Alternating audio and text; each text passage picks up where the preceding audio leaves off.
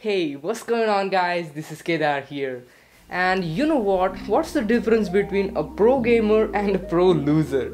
Well, while pro gamer plays hardcore playing his all best different moves, pro loser is finding the best batteries for his mouse. Now mouse and the keyboard are commonly used peripherals for almost any PC, and wireless mouse are pain if you have to change the batteries. That happens to me all of the time. So guys, I was really thinking hard about what can I do about this. Oh wow, I can use a wireless mouse and power this mouse using a USB cable.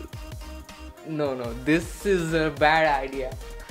So wireless mouse use radio frequency to communicate with your computer, and if I can able to transmit a power through wireless medium, I can sort of power the mouse wirelessly.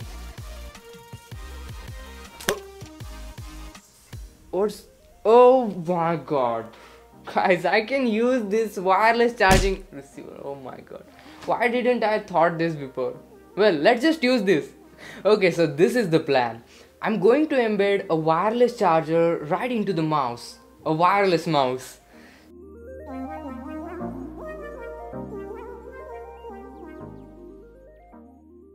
This wireless charger I think fits perfectly in there, so I'm going to use that. Now first I'm going to open up my mouse. It should be easy, just 2 screws underneath the pads there. This is the circuit of my mouse. Now this is fairly compact, but I think I need to make some changes into the design of the mouse to fit this wireless charging coil there, but here we go guys. So first I removed the battery terminals, and then I connected a battery connector to this point. Now I can connect my rechargeable battery in there, but which battery should I use? Well, I can use any battery. Of course it should be rechargeable, and I'm going to use this 3.7 volt LiPo here. We can't charge the battery directly with 5 volts, so we need some kind of a charging circuitry. For that, actually I thought to integrate a charging board. That will complicate a lot of things. So instead I decided to use a miraculous component, a diode. Now a diode can do all of your charging job. It will block the energy going into wireless charging circuit, as well as it will give proper amount of voltage to charge the battery. Well, then how to connect the diode? It's really simple. Wireless charger, a diode and a battery. That's it. Put a diode between wireless charger and battery, and there you have it guys. I think we conquered all of the problems. Now we just need to put our wireless charger in there.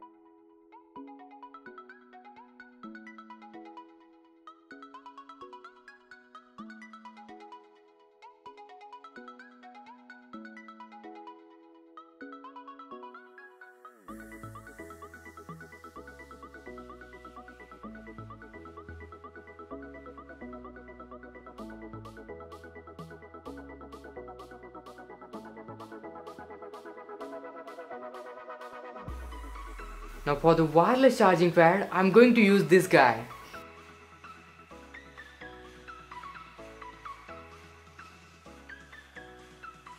There you have it guys. Now I have the piece of a miracle right here. So now when your mouse battery dies, you can just put it onto a wireless charging pad. And well, why not integrate a wireless charging pad into the mouse pad? That would be really good idea. If you want to make this project for yourself, links to buy this all of the parts into the video description below, so you can check it out there. Okay guys, so that was quite a lot of fun to build this wireless mouse. Hope you also like this video. Hit that like button, share this video with your friends, subscribe to my channel, and thanks for watching. Peace, goodbye.